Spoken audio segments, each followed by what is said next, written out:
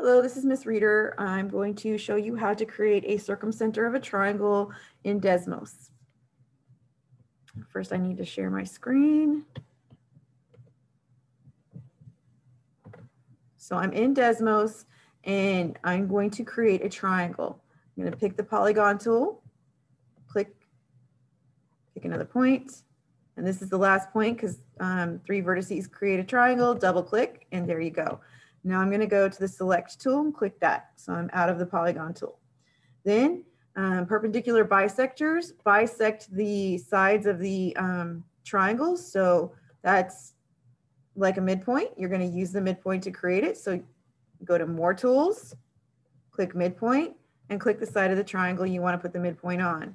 It'll do it for you automatically. Pick the other side of the triangle, pick the third side of the triangle, and you have to pick it and then click, and that'll give you the point. So now I have, my triangle has the 3 midpoints.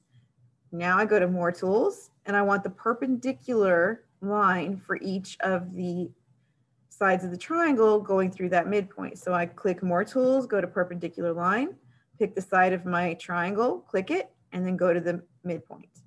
Click the side of the triangle, then go to the midpoint. Click the side of the triangle, then go to the midpoint. Great, right here is my circumcenter, that point right there. So I have to go here and I have to click point, and then I put my point right there. But I need to label that. So I hit select my point, and I'm going to click the label option. You are going to call this circumcenter. And then you're going to put your name so that nobody else can take credit for your work. Always label your name or put your name on your work. And then you can click on here and you can actually start exploring how the circumcenter moves as the triangle changes.